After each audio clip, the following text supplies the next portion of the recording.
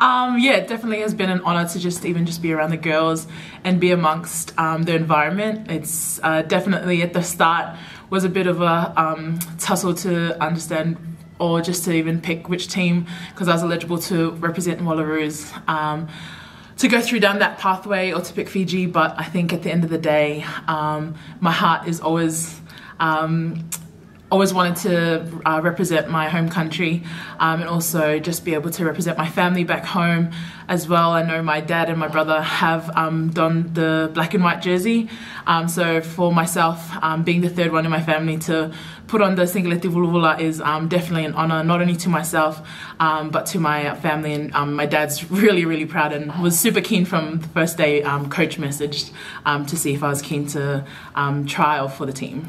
It's definitely been intense going up against #1 in the world, but I definitely know that the girls have really been backing each other. We know it's not going to be an easy one this week, but I think just really focusing on the basics, doing what we can do to try and get our little things right, and hopefully when it comes to Saturday, just be able to play, do what we do best in what we can do on Saturday.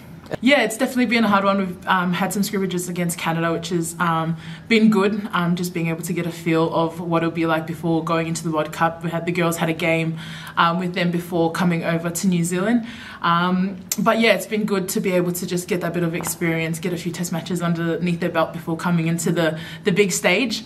It's definitely been hard, but been great to just be around the girls, and we had a scrimmage with them against Canada on Saturday. Was good to just be able to pass the ball around before going against England on Saturday.